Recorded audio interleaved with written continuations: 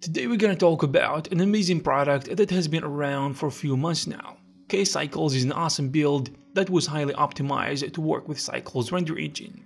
This will allow you to render up to 4 times faster using Blender.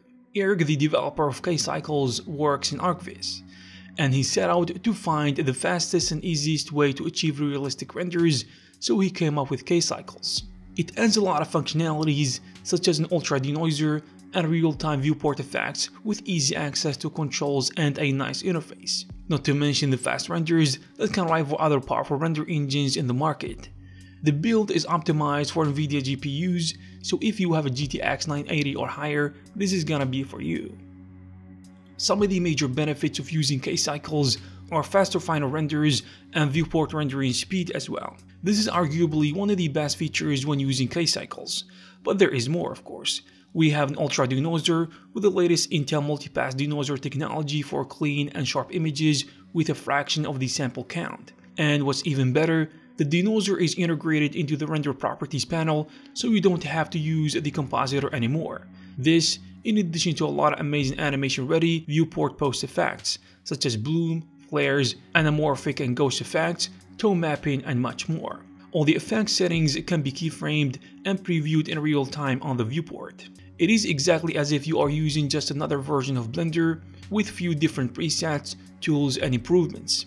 In the render properties window, you can see a new section called Kcycles X.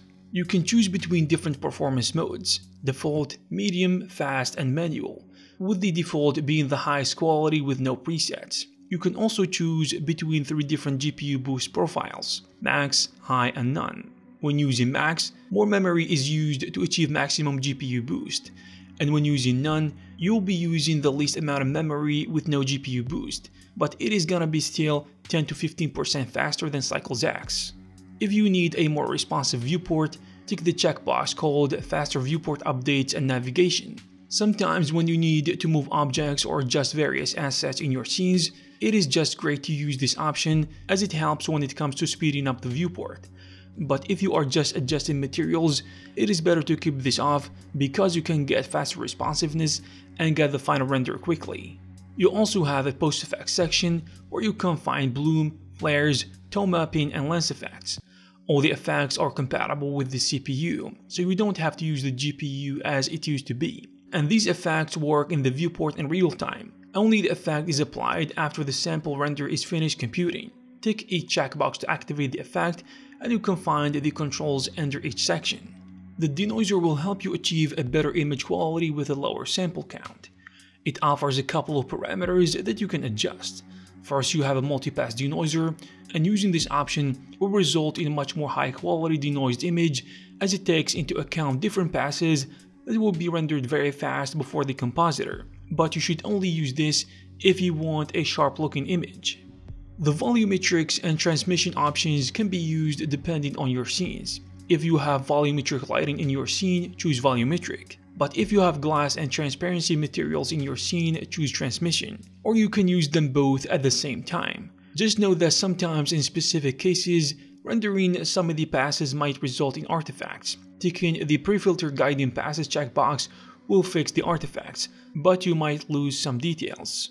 Every time there is a new master build, Eric the developer will release a new version of Kcycles, and when he does, it will be available to download immediately, so you can rest assured that you will be always on the cutting edge of this project's development. And now, let's take a look at some side-by-side results using the normal Blender cycles and Kcycles rendering the same scenes. Kcycles is a great tool, especially if you are rendering big scenes or doing animation projects. If you are an ArcViz interior designer, you owe it to yourself to try Kcycles. It is faster than Cycles X and the normal cycles. Most people use Eevee because it is faster and it has great real-time rendering capabilities. But Kcycles will also save you a lot of time, especially when you are on a tight schedule. Also, the Ultra Denoiser option is super helpful as it helps you render at a lower sample count while retaining an amazing level of detail. Overall, we think that Kcycles is a great value for its price. If you are interested in Kcycles, you will find the necessary links in the description. I hope you found this video useful. If you did, please give it a thumbs up, and you can also share with us your thoughts in the comment section below. Thank you very much for watching, and I'll see you in the next one.